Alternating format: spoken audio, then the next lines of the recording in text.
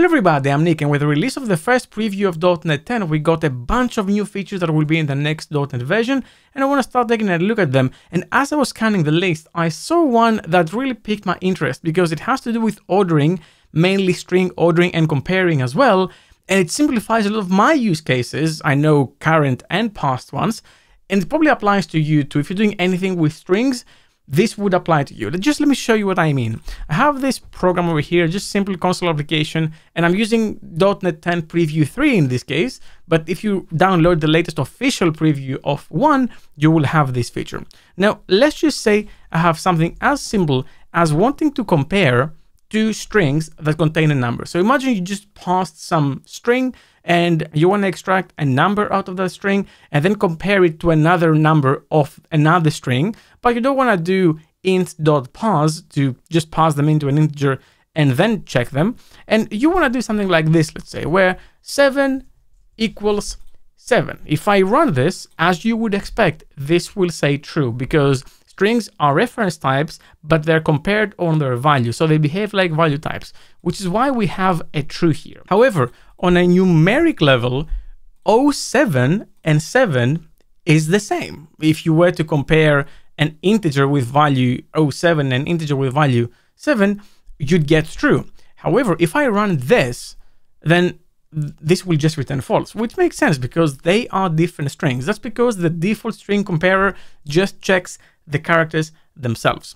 If I was to make this a bit more clear and I said comparer equals string comparer dot current culture, and I just use the current culture comparer, and I said comparer dot equals, and I pass down the two values like this, then this will basically do the same thing. It will give me false because they're different values. However, with .NET 10, I can do the following. I can say string comparer dot create, and I can pass down a culture. In this case, it's going to be culture info dot current culture, and then I'm also going to pass down compare options. So I can say compare options, and I have a bunch of options, but now I also have this numeric ordering one. And if I do that and I use this numeric ordering in the comparer and I run it, then these two will return true because on a numeric level, they are the same value. You don't have to do any parsing, you don't have to do anything.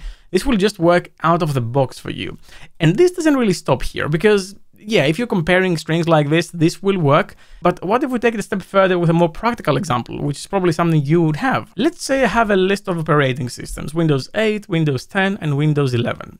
And I want to loop around them. So I'm going to put this collection over here, and I'm going to say OS in collection. And I just say console.writeline OS. Of course, if I just run this like this, it's going to say 8, 10, and 11. In fact, let me just quickly shuffle it a bit to make it a bit more unpredictable, but this will say 8, 11, and 10, just for the sake of looking at this, just to make sure nothing is changing.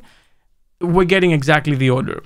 However, you can go here and say dot order, and that's a method you can just use. And if you just use this, what do you expect the order to be? How do you think C# will order this by default? Well, if I just run it, you'll see that it goes 10, 11, and 8 because they are the characters and they are ordered based on their characters. However, the order method accepts this comparer object. So now if you pass down this comparer, what's going to happen is even though you have strings like text in the actual string over here, it will still take the numeric value of each string into account. And even though it's not in the beginning, but it's in the end, it will still be taken into account, assuming the first characters match, and the difference is the numbers. So now you don't have to pause anything and trying to sort of loop around it based on split, get the second item, pass it into an integer, order it, and then print it.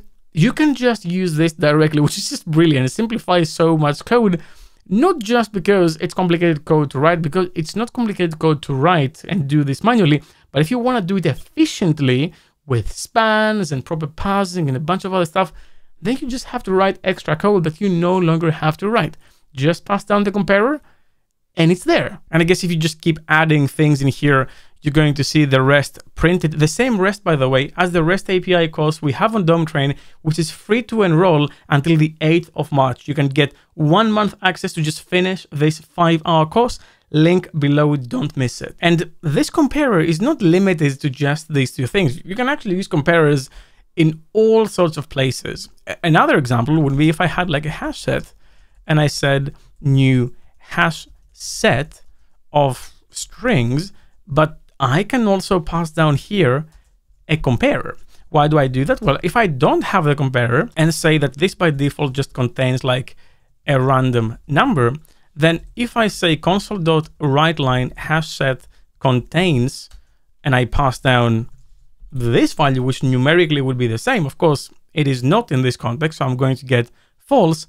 But because the hash set can actually allow you to provide a comparer here, now the same comparison logic will be used here, which is awesome. You are very unlikely to write this type of code manually. You would probably have some value you want to check you contain, and then you would have passed this numeric value by something else, maybe by extracting, maybe from a different source, and so on. But just the ability to do this is really neat. And I really want to know down in the comments, where do you think this comparer logic makes total sense? Because these are the three examples provided by Microsoft, and I can think of some myself, but do you have a use case for this that you really think makes sense? I'm not quite sure, and I actually have to take a look at the blog post to see this, but I am pretty confident that the dictionary string end over here, let's just create a new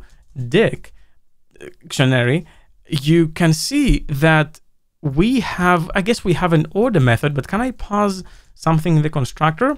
I can say compare, which I'm assuming means, and I haven't tested this, but if I just initialize this with this random number again, and then say that the value of this random number is its integer representation of that same random number, then if I say console.writeLine dictionary contains key, and then I provide this number, I'm assuming this will say true. And it does. Can you even retrieve it? That would be cool. So what if I say retrieve this? Would that return the raw version of that? So it's going to map it? It will.